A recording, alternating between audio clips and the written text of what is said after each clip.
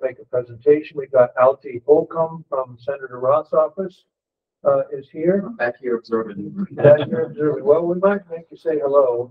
Hello. So our main agenda tonight is the Senate Bill 994 as it relates to the March JPA in the county. The March JPA will sunset in July of 2025, and primary control will be relinquished to the county, and that's what the bill is addressing.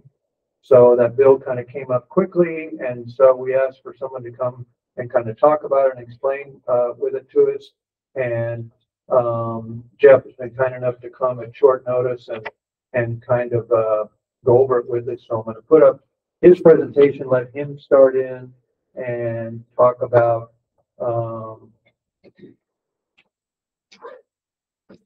what he's going to discuss with us. So.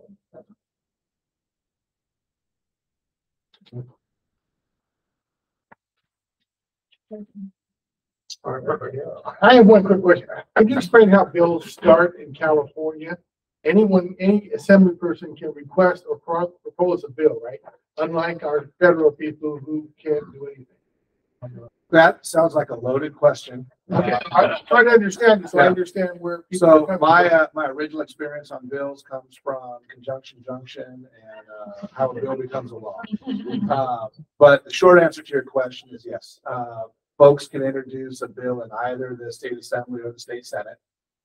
Then it goes through, a lot of work goes into actually drafting the language and then sending it to the appropriate committee for review and reports. It spends time with the lawyers looking at it, and then it works its way through whatever house it initiated in. And then if it can clear that house, it goes to the other house, and then it works its way through again. And ultimately, if the bill does get passed by both houses, it heads up to the governor's office, and then he can either veto it or sign it. So when you say it clears the house that originated, again, anybody can put one to the floor, right? Anyone can hit one voting, so to speak. Right. So what you do is you write any member can draft a law. It then goes to the appropriate committees. First, it has to pass out of the committee, and some bills are required to go to multiple committees. Depending on the nature. Depending on the nature, how many things it involves, if there's costs associated with it, that sort of thing. And then once it gets out of committee, then it goes to the floor of the house where it originated. And or a thumbs up or thumbs down. Correct. Vote. Correct. And there is some discussion on the floor, if you want, and so on and so forth. There is discussion, certainly at committee hearings, and then there's discussion on the floor. And then there is, as evidenced by what we're going to talk about tonight, there's discussion off the floor, right? With legislators who authored the bill, legislators who may or may not support the bill. So there's lots of, both on the floor and in open session, but also community group meetings and meetings with different folks trying to figure out what the right decision is on each bill. Okay, thank you. Yeah, no problem. And I am not going to look over my left shoulder to Alti, who is here from Senator Roth's office, to make sure I got that right. Yes, you did. Okay. This is the only time I'm going to talk. Just kind of add, supplement what Jeff just said. Constituents can also go to their local, their representative state assembly member or state senator and fill out what we in our office call a constituent bill proposal. And what that does is we would typically request it, give it to a particular constituent who's interested in a certain area. They fill it out, send it back to us. We send it up to our capital, our Sacramento office for vetting, and then at that point, our chief of staff will then hand it to the senator for consideration. So that's another avenue in which a bill can be proposed. How often does that happen? Very rarely. Okay. Very rarely. It doesn't mean we can't do it. That's true. Okay. Well, and similarly, members of the public, but also interested parties. That's how SB 994 actually came to be, is that we recognized there was a need to take action. And so we actually went up to Sacramento to make that pitch. And when Alti says he's not going to speak, he is here to hear the feedback. He's here to hear the questions that you all have after my presentation and to take that feedback back to Senator Roth. So he's not making a presentation, not asking questions or answering questions, but really wanted to hear from the community so he could report back to the senators. Similarly, we have an individual named Tom Ketchum who is with us today, also in the back. Tom is filling a similar role for Supervisor Jeffries' office. Supervisor Jeffries is Is he the supervisor of this area? Yes and no, right? Yes. It's, but he is certainly, currently on the March JPA.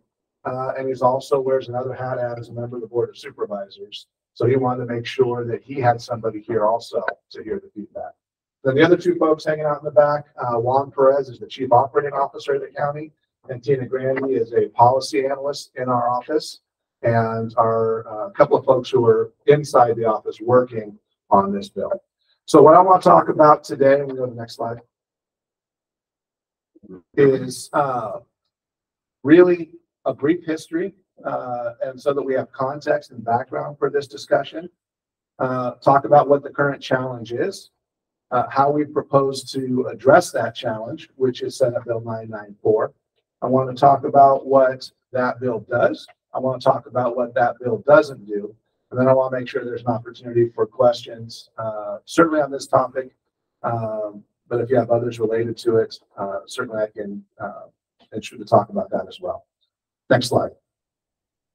Whenever I do a presentation, I was talking here to the chair who's got sort of that teacher mentality. I always sort of start at the end.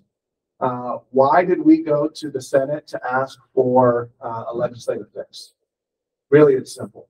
We wanted to provide certainty to the community and to the folks who have been engaged in working with the March JPA since 1997. We wanted to avoid confusion, and we wanted to ensure continuity. So those were really the three goals, and that's our purpose in getting SB 994. So you'll see this slide again at the end, and hopefully, you know, as you're listening to what I'm saying, you understand our goals when we did that, and this is our best attempt to try and get and meet that mark. Next slide. This group knows also well, and just for the sake of it, I know you can be on this group living anywhere. How many folks actually live in the Mission Grove neighborhood areas? How many folks have lived there for more than 10 years? How many folks have lived there more than 20 years? How many folks have lived there more than 30 years? Right? And so it's change has happened, right? We've seen it happen all the way around us. I was eavesdropping on a conversation earlier at the table. Riverside County is the size of New Jersey. Riverside County is 7,300 square miles. And we continue to grow, and we have, and folks are coming here for lots of good things that's happening here, but then there's also impacts to that. Part of the change that you all have seen in this area is the transition from the March Air Base to the March Air Reserve Base. When that footprint for the base shrunk, there was then surplus land and surplus buildings that they had to figure out what to do with. So in 1993, the decision was made by the four cities in the county, the four cities being Moreno Valley, Paris, City of Riverside, and then the County of Riverside, to create a joint powers authority that would be able to work together to apply a regional approach in planning and land use decisions for the property that was given up or the surplus facilities that were given up by the March Air Base. Land use authority, the decisions about how to use the land, how to obligate the land, how to condition the land, were delegated from those entities or from the government to the March JPA in 1997. So what has March JPA been up to since 1997? As we can look around, right? They've been up to a lot. So in that, I was going to do the math on that, and I would get in trouble with my wife. I got married in 1997. I don't have right off the top of my head how many years that is. If she was here, I'd say it feels just like yesterday. All right, perfect. Thank you. So since 1997, what have they been up to? Right? There have been a number of disposition and developer agreements. There's been a number of statutory development agreements. We've had settlement agreements, negotiated settlement agreements, and court settlement agreements. Special tax districts have been set up, and a number of ordinances and resolutions have been adopted. So that's the context of where we are. Next slide. So what is the current challenge? What is the problem we're trying to solve? The March JPA is going to be evolving next year. The decision was made by the member agencies to change the focus of the March JPA and to return land use authority, that decision-making authority, from the March JPA to the County of Riverside. And with that delegation or return of the land use authority to the county comes with obligations that also go with the county or go to the county. And all of that is effective July 1st, 2025. Is that, I'm sorry, How is that piece of land? Is it broken up into by city gets this piece and city and county, or is it all going, everything's county? All land use goes to the counties. It's all right now at this point, all part of going to be the unincorporated area. And when we say that the decision was made by the JPA and the member agencies, any of the folks who have attended those JPA meetings or attended city meetings, this was a long process. It was a negotiated process to try and figure out exactly that. So part of the agreement that the JPA or the decision the JPA made and the member agencies agreed to was keep that land unincorporated area for a number of years. Cities could not incorporate in other pieces of it or peel other pieces off. And with that decision came the decision to share the revenue that came from that area between the different agencies and entities. So that land comes to Riverside County for land use authority. Will it ever be divided by into the cities, or is that something down the road also? That's something down the road. It will not be developed by the cities or given to the cities for X number of years. I don't know the number of years off the top of my head. 2041. Yeah. So down the road. So, and by the way, can't say never on it, right? But the reality is that was contemplated by the JPA. And part of the reason why we're in the challenge that we have is we want to try and predict all potential eventualities. We want to try and be ready for whatever comes next. And so one of the challenges that we have with the decision that's made is land use authority comes to the county in 2025, July 1, 2025. But what about all the decisions that were made before that? What about all of the agreements that were entered into that? What about all the ordinances and the sections that were adopted before that? How do those transfer to the county July 1 of 2025? So what do we do? And I'm a recovering lawyer. So what we do is we look to the law. Is there already some sort of legal authority that allows the county to stand, to that transfer to happen? And the answer is no. In a lot of other settings, for example, if a city disincorporates, that would go to an organization called LAFCO to do. There is nothing like that in the law for a JPA that is taking or evolving in this fashion. So we have this uncertainty as a result of the decision to return land use. So what happens when we have uncertainty? Does every agreement then get reopened? Is every agreement renegotiated? Is every code section have to be readopted? That causes a lot of confusion. It causes a lot of consternation, and it causes, in the legal world, settled law to become unsettled, and that is full of nothing but problems and challenges. So there was not a similar situation for us to compare it to. So when we sat around with some of the best minds that we have looking at this, we said, what can we do? We can actually go to Sacramento. We can actually suggest a law that would be specific only to Riverside County and specific only to this situation that says, and if you go to the next slide. So other base closures, it's a state requirement to have that some type of law passed. What about other closures that have been federal law?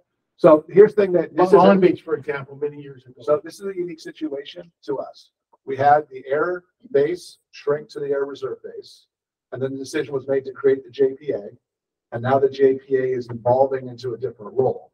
So that is a unique situation, and we have looked for analogous situations. We haven't been able to find it, which is why we have to say, can we get this law that allows for, back to my original slide, continuity, avoids. So it was the JPA in the middle of that sort of is different from other base closures. Well, I don't know the specifics of other base closures, and maybe the JPAs haven't gone away. If there was a JPA, Well, I'm saying maybe they were not. That's what I'm just telling you, there's no law that govern the situation. That's California law. Correct. And that's the law we have to certainly operate under. So what does SB 994 do? It transfers previous JPA decisions and actions to the county. It transfers those contractual rights and obligations and settlement agreements. And it transfers every decision and action that the JPA takes before that transfer date of July 1, 2025. What else does it do? It ensures that continued maintenance of the infrastructure. So part of what the JPA did over the last 27 years is create landscape maintenance districts. They created community facilities districts. And so now the county takes that over as part of SB 994 to make sure that we continue to provide those services in the area. And then it keeps the regulatory ordinances and resolutions in place. That's approximately 80 ordinances and approximately 640 resolutions. Yeah, could you say that out loud? Holy moly. Holy moly, right? Holy moly is right. That's sort of what we're feeling, because if there is not a clean mechanism that transfers this to the county, what does that mean? Does that mean we need 640 separate actions on each resolution and 80 separate ordinances? Do we need to go back to court on settlement agreements? Do we need to go back to court on developer agreements or environmental justice agreements? Holy moly is why we're doing SB 994. So thanks for the assistance. So you're not going to be able to go back and renegotiate or redo stuff or claim that, well, they did that back then and we're here now. You know, it's either you cheated by looking at what the next slide is, or it's a brilliant question. So let's go to the next slide. SB 994, what doesn't it do? It does not reverse decisions made by the JPA. So to answer your question, any decision they've made by June 30 of 2025 comes to the county fully baked, locked. We don't go back and re-litigate that decision. It does not undo any negotiated settlement agreements. It does not weaken existing contracts. Also, SB 994 does not weigh in on any issues currently before the JPA. And it does not pick any favorites between our various constituent groups. So I got a squirrel look over there. So tell me why you think it picks favorites. Have you talked with the community yet? Well, that's why You haven't talked with the community yet. So your opinion is that it doesn't pick favorites, but we'll get to that later. So, yeah. Step one, we're here. Right. Step two is additional discussions, but the reality is, based upon and go back to the next slide. Our goals, again, are to provide certainty, avoid confusion, and ensure continuity. And based upon the way that the law was intended and the way that we believe the law is written, it does not weaken agreements. It does not open up closed agreements. It does not do anything other than take decisions that are fully baked by the March JPA and transfer the responsibility of enforcing those to the county legislature. Well, one of the big fears is they'll make a whole bunch of decisions just before it transfers. That can't be Blank check. I'm giving them a blank check. Yeah. And so that is, well, does anybody move that quickly? Certainly to do whatever they want, you take it no matter what it was. You just said. Well, and here's the thing. And so, but the nice thing we have is we have the ability for folks to go before the March JPA and share their views. We have, well, I'm just saying. Is there anyone from the March JPA here? What's that? Is there anyone from the March JPA? Look, this is not this is us saying why we need SB 994. There's an opportunity the March JPA meets, and you can absolutely share your thoughts with the March JPA. So I've been trying to talk to March JPA for 2 years. They are the most unresponsive, unaccountable organization I've ever dealt with. Yes. So I hear what you're saying, but our skepticism towards this bill is that you're providing a blank check to an organization that has not, has refused to have a community advisory board, refused to engage with the community in any meaningful way regarding the projects that they are currently trying to do. They're trying to do a 25-year development agreement right before they ride off in the sunset for 4.7 million square feet of warehouse next to our homes. And so with somebody who already they had a 25-year. That's correct. Which is something you couldn't do at the county.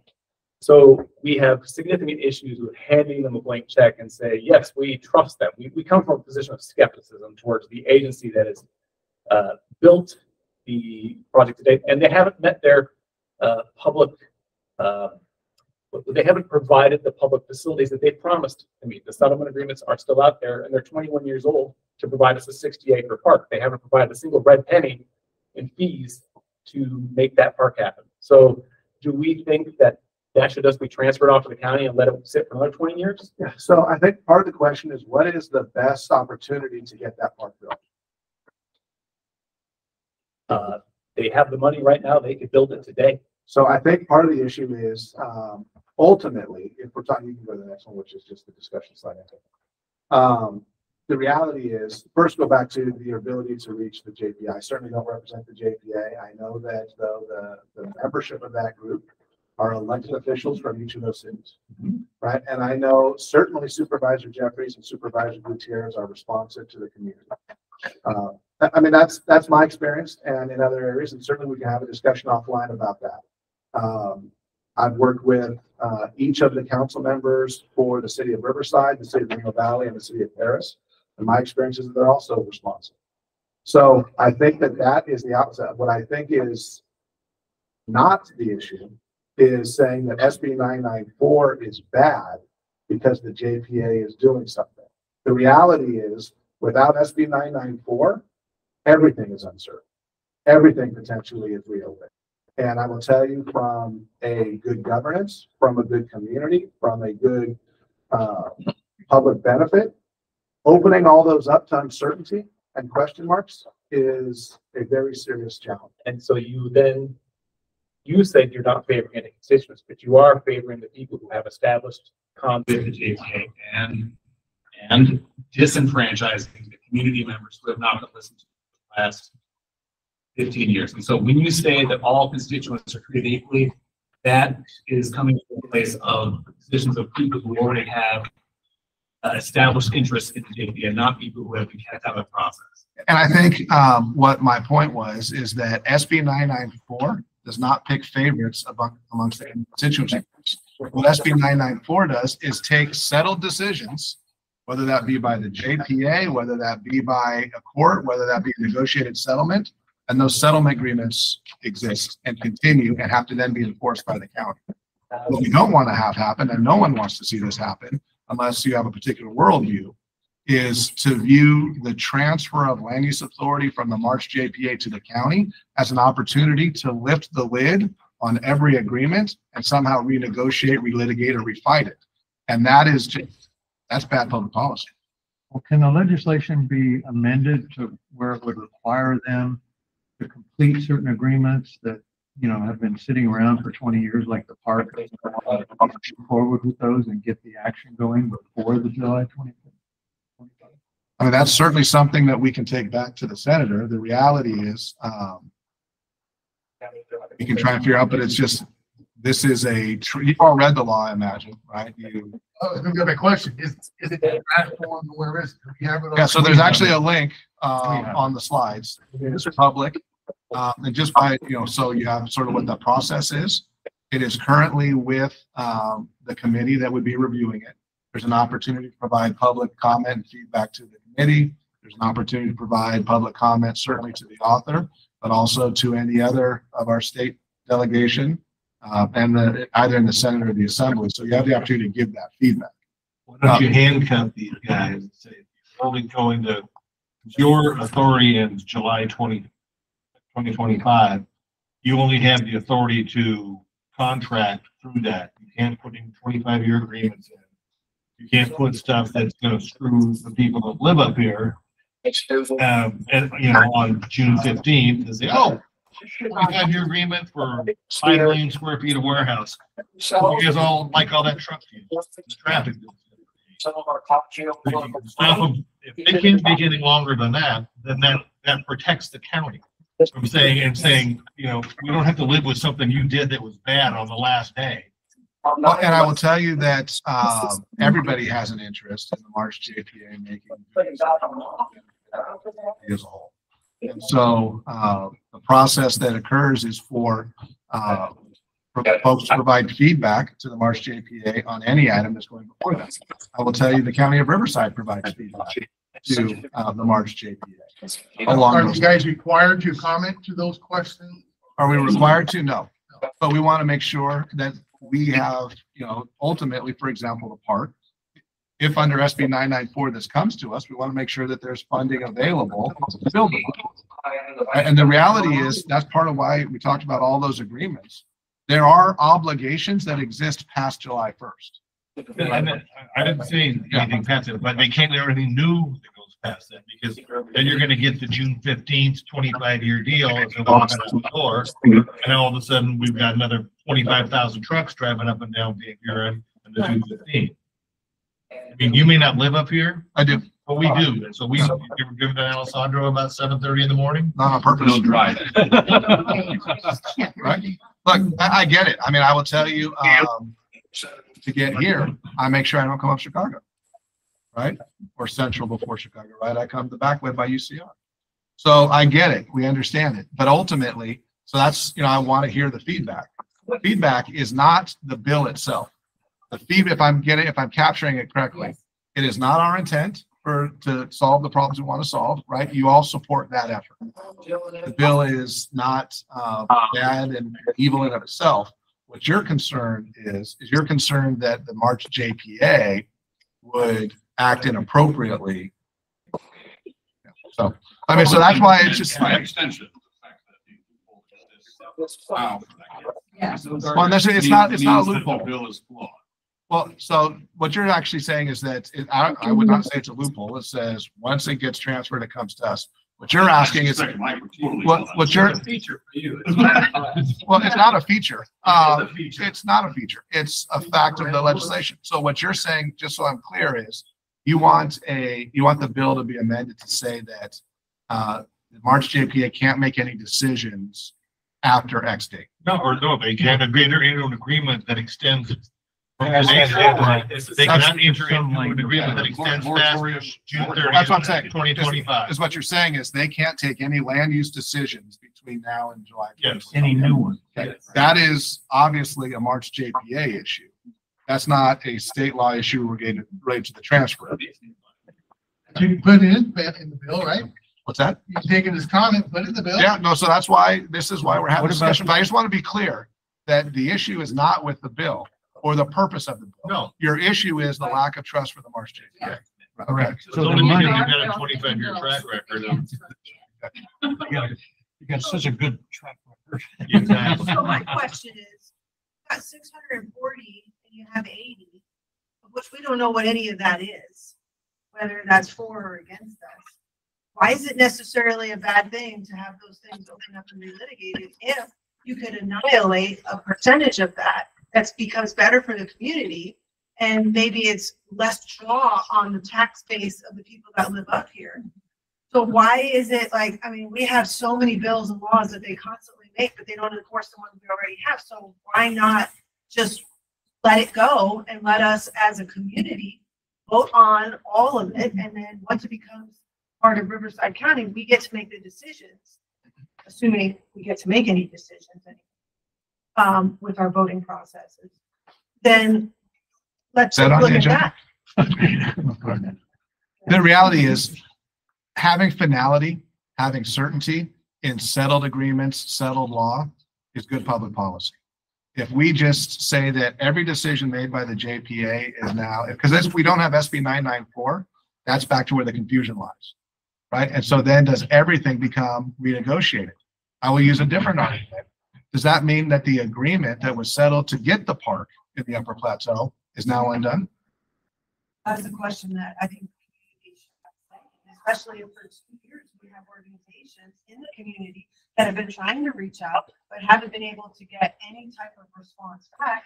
Now, I understand that when you're in a certain position and you have pulled a job, well, you're going to be looked at a little differently than house number XYZ, and constituent who lives on ABC Lane versus somebody who holds a title and is a recovered lawyer and et cetera. You have more experience, therefore they're going to look at you differently than they're going to look at us as a homeowner.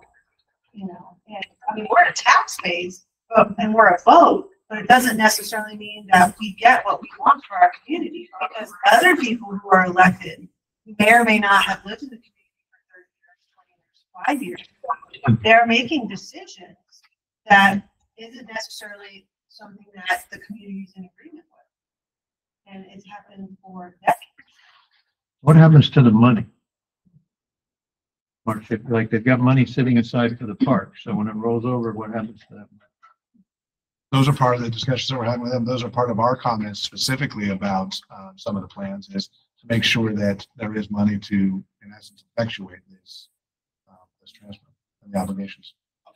What is the view of the opinion of the local people, the residents, particularly if there's a known issue that is considered egregious and would persist and probably worsen over time? What is the incentive for them to resolve those now and bring remedies so that it can be launched in a more peaceful way. I mean, you could say theoretically you're here for that purpose, but probably you're more here for the senator to, I mean, for, yeah, to senator to make sure that the bill, you know, is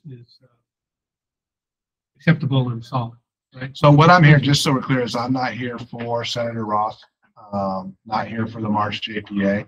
I'm here for the county of Riverside to explain the challenge we saw, the solution that we identified, and what we think 994 does and what it doesn't do. So that's what I'm here for, is just to make sure that you heard it from the county, that you heard what our purpose was, you know, and ultimately the problem that we're trying to solve and identified solution. In terms of what's the role of the constituent in making their voice heard, that is one that I feel the frustration, obviously, about the inability to have those comments, the meaningful ability to make those comments in the past. I would just say that I would continue to reach out to the specific electeds. It's here in the city, it's Councilmember Condor and Councilmember Perry. Right? We've got, again, 2 more council members in Moreno Valley and 2 more in Paris. And my experience, even before I got this job, was that those folks have been responsive and want to hear from me.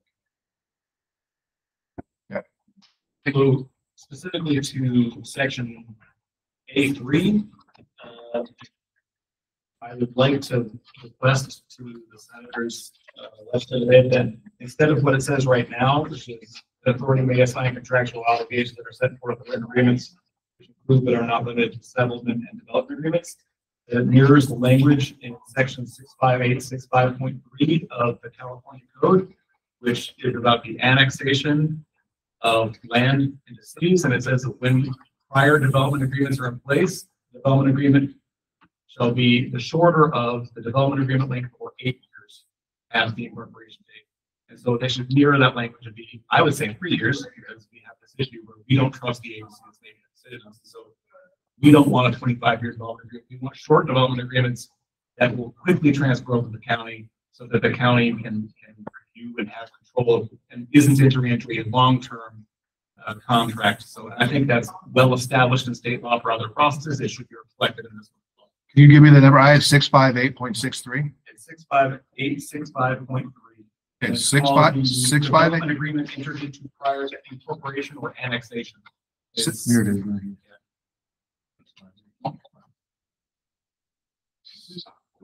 Yeah. 6.5.3.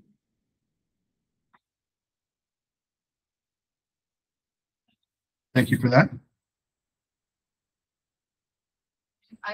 I also wanted to say, I'm sorry if it seems like we're upset. We're not upset at you. Thank you for coming and for, it helps to know where this comes from and what behind it.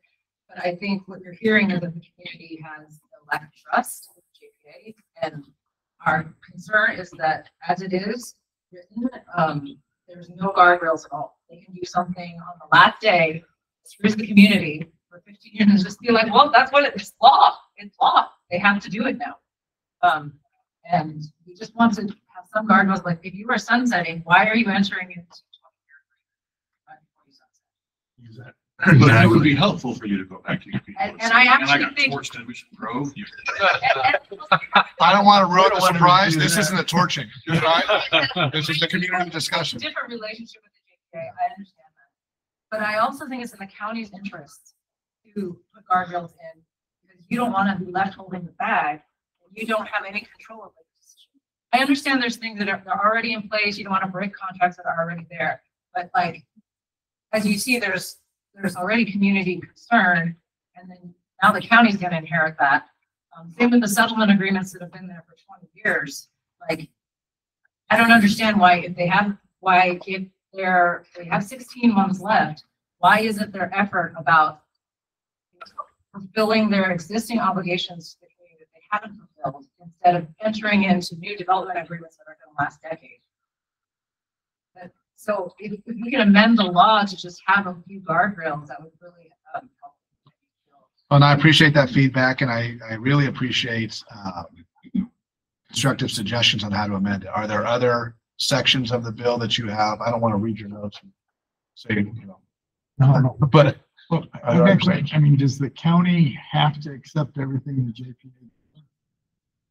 If this, according to this, we would accept what. They're gonna step into the place of the JPA. That's exactly right. We step into the shoes. Just as There's nobody on. out there on the system, JPA decided to make a nuclear waste number. County would have to accept it. So what we would do is what we are doing already is we are actively engaged in public comment, actively engaged in responding during the comment period.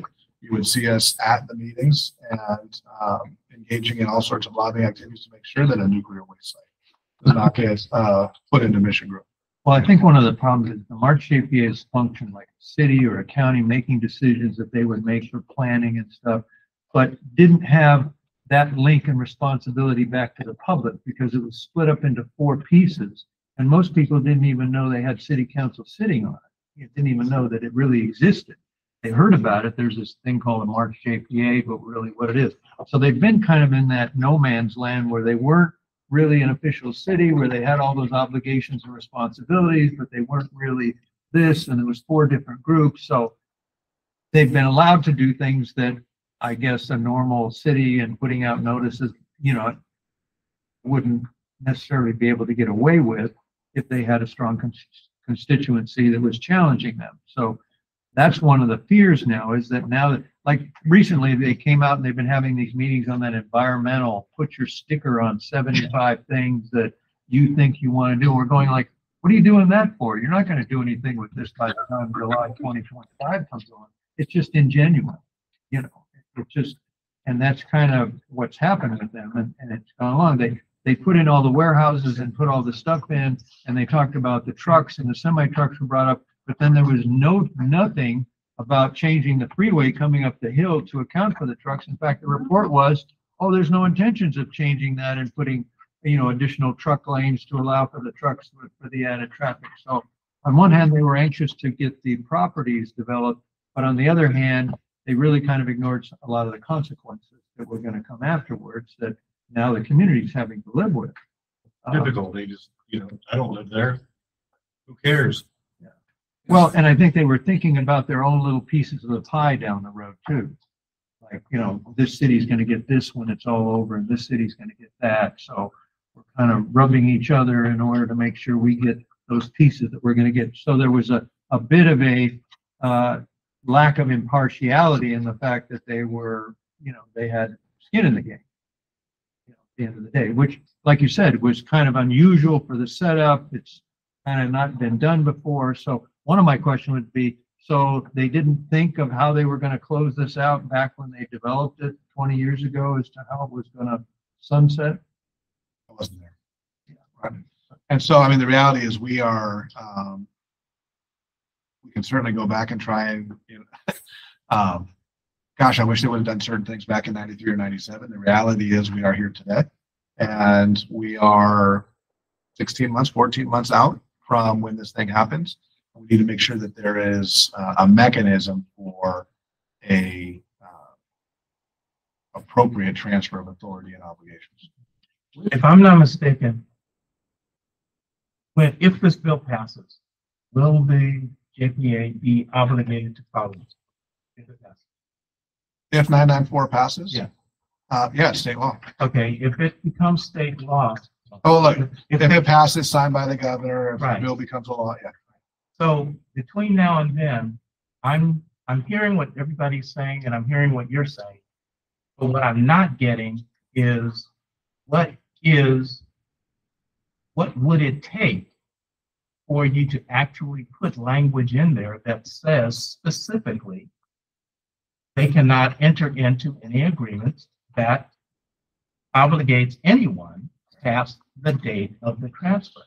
So I don't think, at least I'm unaware of any legislation that tells a JPA that they cannot make decisions. No, I'm asking you now, what is keeping us, or keeping you, or keeping whoever is writing and controlling this bill, what is there that's keeping them from putting that language in there? Is there a legal reason why someone would not be able to put that language in That's a great question for the council, for the legislature, and it's something that we could take a look at. But I will tell you, what was suggested today as an alternative from existing law is a better approach for someone to consider. So I doubt there's going to be just the precedent setting of the legislature telling an independent JPA, you can't make decisions because of this, that, or the other. I mean, these are, for what it's worth, the types of fights that we have around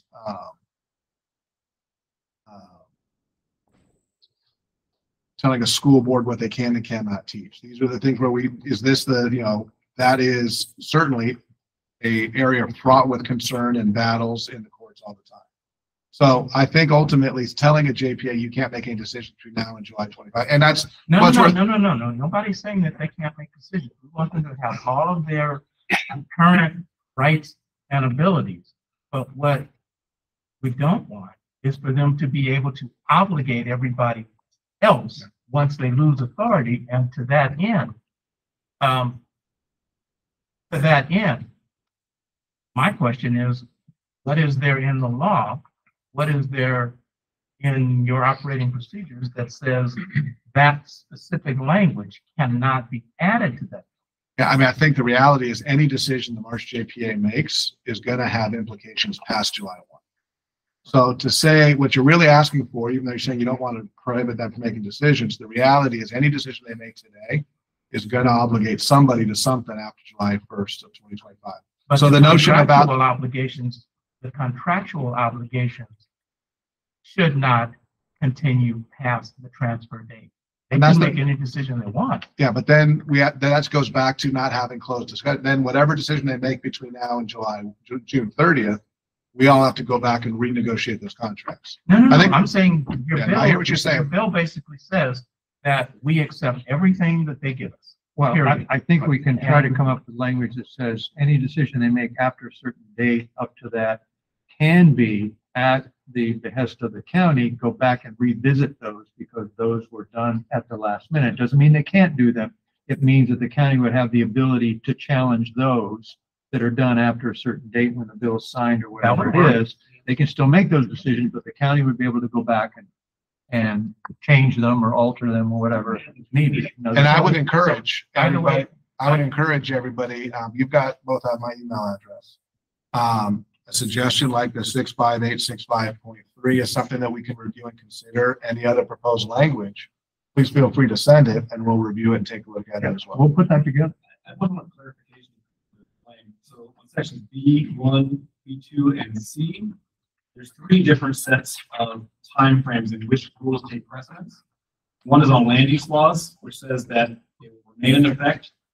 One is on land use entitlements, and those shall be enforceable by the county and they shall remain in effect. And then there's regulatory ordinances or resolutions, which if there's conflict, then the county gets in charge, maybe depending on where they can be changed by the county. So can you explain why those specific ones, why that language is chosen? Yeah, because sometimes there's a requirement to update ordinances. And so the idea is that these ordinances would be as adopted by the March JPA until they are, unless and until they are reviewed by the county for some reason. Specifically, is there a change in state law? Is there a change in environmental rules or laws that we would then have to update our ordinances? Back to my question when I asked about the 640 ordinances and the 80 resolutions. Has the county gone through all of those and done a research of what they are to see what the financial impact is that they're actually taking on to say whether, like, say that this SB 994 is the right course of action because of the research that's been done and can be provided to the public that says, okay, Riverside County is going to take on, let's just say, for just hypothetical reasons, $4 trillion in money that needs to be allocated somewhere, and now all of a sudden we have a huge deficit, but we're still going to want to accept this because we don't want anything new. But at the same time, what's the analysis that's been done on those things to say that this is a good financial decision for Riverside County to accept that? It's not so much the ordinances and the rules that are where the financial analysis has to come, it's the settlement agreements, right? And I think a good example is the parks. So we are absolutely looking at what the cost would be to enforce those agreements if and when they come to the county. And we're looking at what money and from where should come with that to effectuate those agreements.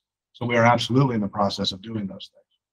And I will tell you, one of the issues in Sacramento will be if there is the perception that the county would need funding from the state to effectuate this, that would go yet to another committee and would probably make the bill dead on arrival.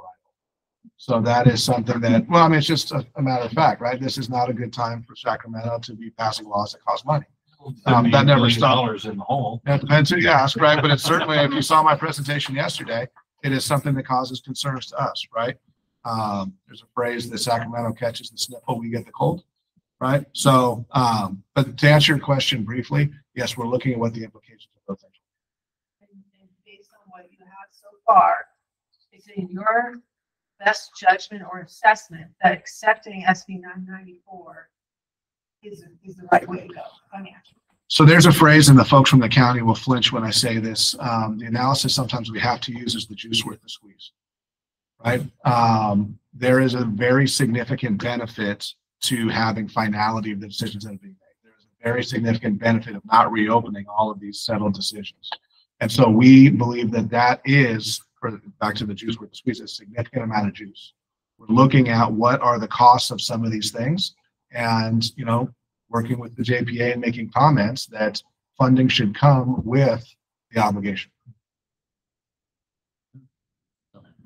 Are there meetings that you're having about this matter that public can attend, or is it all internal? Well, certainly, the March JPA, there was a meeting. I know at least one person here, if not two people here, attended, and we made a presentation on this to the March JPA. Most of the discussions have been internal discussions. I don't think that we've had yet another public meeting. But this is, again, we wanted to make sure that we were hearing, and this is why it was important for me to come. I wanted to hear what the criticism was, because I'm sitting there thinking, gosh, 994 doesn't do these things that people are afraid that it's doing. So it was important for me to hear the issue is not with the bill. The issue is really stems from a lack of trust with the March JPA.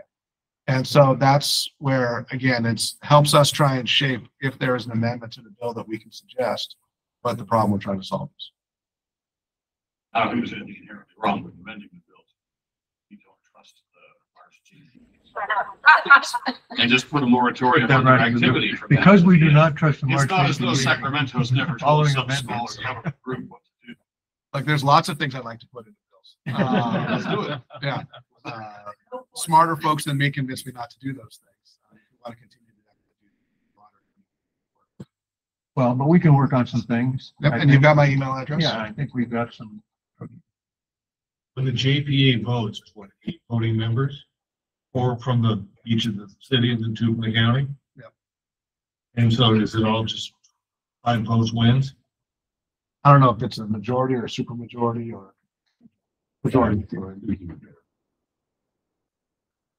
So Paris and Val can screw Riverside all they want and say, have a nice day, as long as somebody on the other side get 1 vote. Yeah, but I will say that back to the original purpose of creating the JPA is to take a truly regional approach. And whatever folks view are the current members of the JPA or past members of the JPA, it really is an effort to think regionally and not have one city act to the detriment of another city on the JPA. I have one more question on my previous one. So I would imagine with internal discussions, there's minutes being taken, and then having the public, having visibility on that, that could prolong the process and blow the schedule out. But not to argue against my recommendation, but just face reality. But is there some way to so that rather than have another meeting for us to get an update, but if people wanted to sign up, that they could get some kind of a document that says, you start getting a running log issue by issue so that you can see, okay, this has now been resolved. And so you can say, well, if you think there needs to be a meeting about it, we can consider that, so it can become interactive. At least that way people can pulse it. Maybe that gives you more current feedback. So what I can do is provide updates to the group via the email from YouTube and provide updates if you want to. And any analysis or stuff that's done on those settlement agreements that would be worthy for us to know about. I can commit to giving updates to the group, sir. I'd just like to note that the county, the city, and the JPA met on the park twice. We had asked to be included on any notifications. Meetings, they excluded us. We asked for the minutes. They said they took none. They gave us no meeting summary. And so that sort of lack of transparency is part of the reason we have such an issue with trust in the JPA and also the county, because they are not including us in the conversation about a park, which is supposed to be our park. So we'd like to understand why we are being deliberately excluded from conversations, why there are no records being kept that the community can examine. If you want to start building trust, there has to be trustworthy actions from the county and the city as well as the JPA in order for us to trust that the process is actually above board. Thanks for that feedback. And that happened in December and January, last 2 months about this. We asked for notification on all these things. So it's really an issue, and the county and the city are problematic about not including this. All right, well, let's thank Jeff. I think I enjoyed having him come up. That's information. Given us a lot to think about. We really appreciate it and explained it.